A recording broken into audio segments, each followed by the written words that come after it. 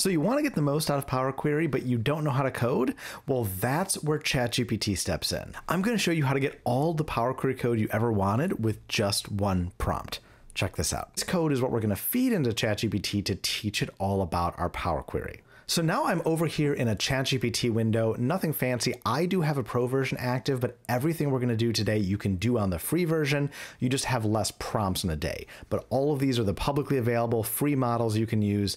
Just because I'm using a pro mode, it's not going to change the output. All of this will work whether you're on a free plan or a paid plan.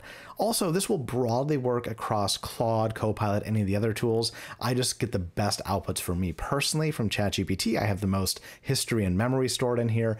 Feel free to try this in the other tools and you should get very similar results. All right, so here I've pasted in a prompt, act as a coding expert, tell it how you want it to behave. I need your help writing M code for Power Query to transform data. Tell it what goal you want to accomplish. Here is the current code. This is where we're going to paste in our M. So this is what we copied from Power Query. This is going to train it on kind of how the file is currently structured. Give a little space there.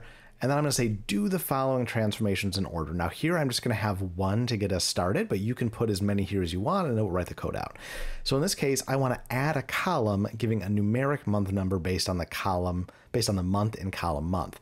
So if I come back over to Power Query, right, you'll see that I only have the month and I want to have a number that I can work with. So let's see what we can get out of ChatGPT to help us with that. We'll send this away and see what we get back. All right, ChatGPT is processing and it's writing our updated M code here. As soon as it's done, we'll be able to just copy this straight over.